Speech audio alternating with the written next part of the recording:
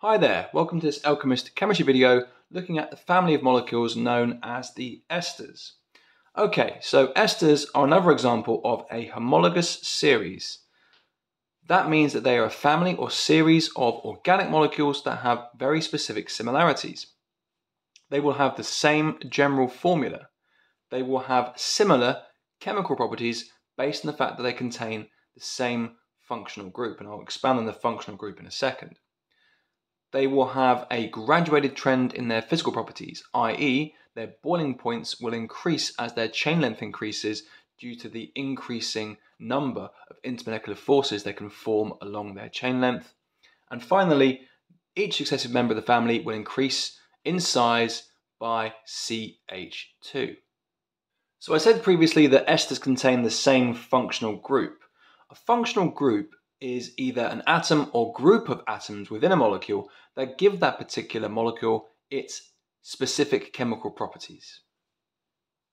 The functional group found within the esters is known as the ester group, or sometimes the ester linkage, as it's linking two alkyl chains together via the functional group, and it is comprised of a carbon atom doubly bonded to an oxygen atom and also singly bonded to a second oxygen atom found centrally in the middle of the alkyl chains and not terminally at the end of an alkyl carbon continuous chain.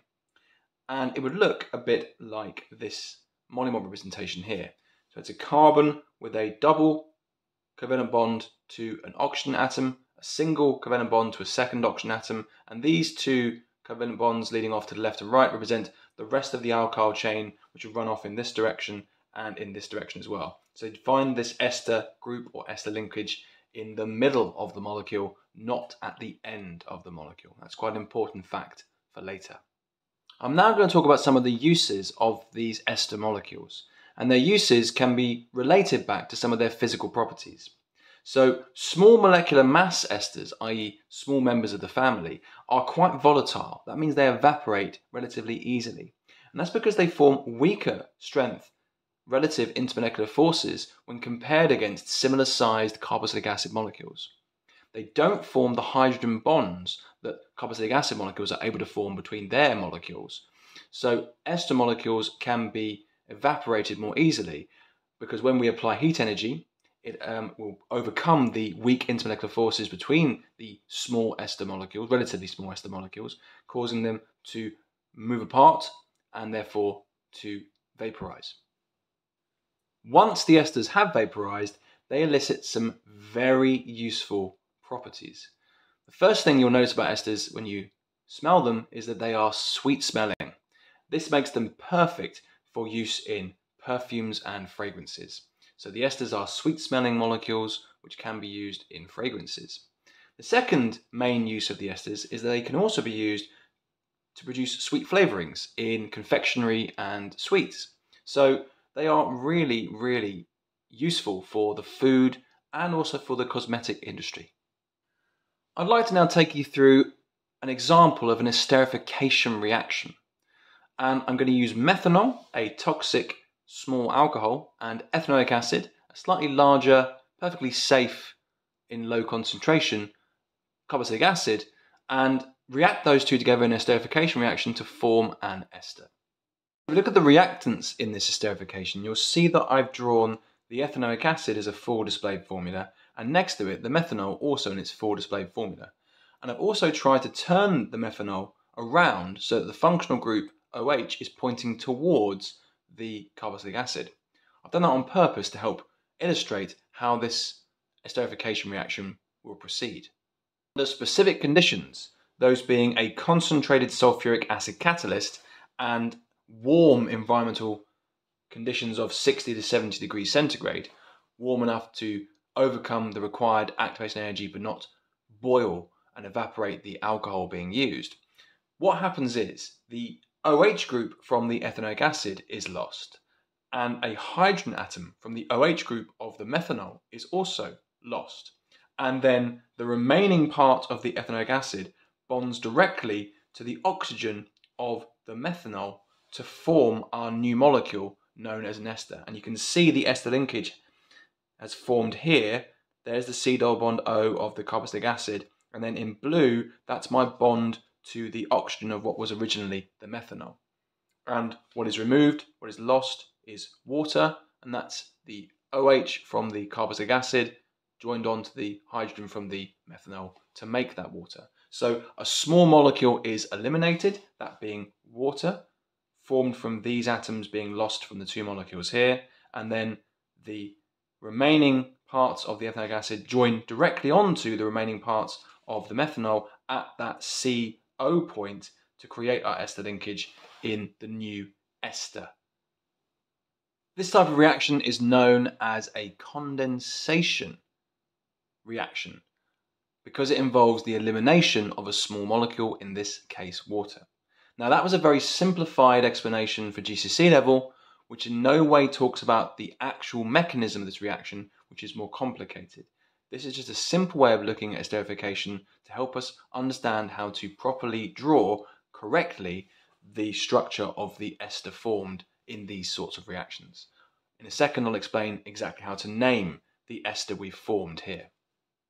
To name the ester, you look at the piece that came originally from the alcohol and think about how many carbons is in that section of the molecule. In this case, it's 1 carbon, so the prefix is meth. And rather than finishing with the alcohol name, which would be methanol, you cut away the ANOL and replace it with YL, as if it's a branch of an alkyl chain, for example, and that gives the first part of the name of the ester, which has been derived from what was originally the alcohol. The second part of the name of the ester is derived from the part of the ester which came from the carboxylic acid. And again, we slightly tweak the name of the component. So whilst the original reactant was called ethanoic acid, this section of the ester, we remove the oic acid section and replace it with the carboxylate salt name O8. So this is ethan, which again is meaning 2 carbons in our nomenclature knowledge, and then the O8 is telling us that it's got a similar name to carboxylate salts. So the full name of this ester is methyl ethanoate. Methyl being derived from the original alcohol and ethanoate being derived from the original carboxylic acid, coming together to produce our full ester name. Below the displayed formulae equation, I've then written a word equation, ethanoic acid plus methanol, forming methyl ethanoate, the full name of our ester written correctly, and water. And then below that, I've written a structural formula equation. The structural formula for ethanoic acid, CH3COOH, the structural formula for methanol, CH3OH, written the right way around this time, the structural formula for the ester, CH3CO in red because it came from the carboxylic acid, OCH3 in blue because it came from the alcohol, and that's our methyl ethanoate molecule drawn as a structural formula, and then plus H2O, our water. So there you can see, guys, a really nice example of how to represent an esterification reaction with displayed formulae as a word equation and with structural formulae. The question you might be asked could be any of these possible situations, but here you are well armed to deal with any problem they could possibly ask you. I did say that esters have really pleasant fragrances, one of their main features, but actually when you make methyl ethanoate, when my students make methyl ethanoate and they waft this over their nose and get a smell of this fragrance, it's not the most pleasant of esters we can produce. This one has a really solventy smell, and the best description of it is it smells a bit like a glue. So not one of the best ones to illustrate the point that they smell really fragrant and they're nice fragrances. But I will go through a second example in a second to illustrate that some of these do have nice smells rather than a bit, stringent, like glue, for example. Just before I come on to my second example, just want to take this time out to say, if you're finding this video useful, helpful in building an understanding of esters, please do think about giving it a like and maybe thinking about subscribing to the channel or even ringing the bell to keep notified of our latest content. Trying to build a library of useful chemistry tutorials and lessons and revision videos for the YouTube community. So your support is always massively appreciated and really helps me to keep striving on. So thank you very much in advance. Back to the video. This second example is also a really interesting illustration of how we can prove experimentally it's the oxygen in the OH group of the carboxylic acid which is lost in the formation of the water, and not the OH group from the alcohol. We do this by using a radioactive isotope of oxygen in the alcohol, that's oxygen 18, which will decay in a predictable manner and produce a radioactive source or radioactive emissions that can be tracked and therefore be followed throughout the reaction. So when we undertake this reaction and we react methanoic acid, for example, with ethanol of our radioactive isotope present, we find that when we look for that radioactivity in the products, that radioactivity is found in the ester and not found in the water, meaning that it was the OH group in the methanoic acid which was lost, and the hydrogen from the alcohol, and not the OH group from the alcohol, because otherwise that radioactive isotope would not be found in the ester. So this ethyl methanoate was formed with the alcohol's oxygen still present, producing that radioactive emission which is trackable. I did say I'd talk about the more pleasant fragrances, and it turns out that ethyl methanoate has a much nicer smell than our previous example. It smells a bit like rum. So, do your best Jack Sparrow impression. Where's the rum gone? I'd like to finish with some maths practice. So all I've made here is a table with 3 alcohols and 3 carboxylic acids. That's methanol, ethanol, and propan-1-ol. And methanoic acid, ethanoic acid, and propanoic acid. So I can build lots and lots of esters very quickly. We can really get used to practicing the structures and naming of these esters. So if I were to react methanol with methanoic acid, I'd lose the OH from the methanoic acid, the hydrogen from methanol, join them together, I'd form this ester here. Hopefully the colours can help you track each structure. I'm just going to run through these really quickly. So combine these 2 alcohol and carboxylic acid together, you'll form methyl methanoate. Ethanol and methanoic acid, you'd form ethyl methanoate. And if I did propan-1-ol and methanoic acid, I'd form propyl methanoate. If I reacted methanol with ethanoic acid, I'd form methyl ethanoate.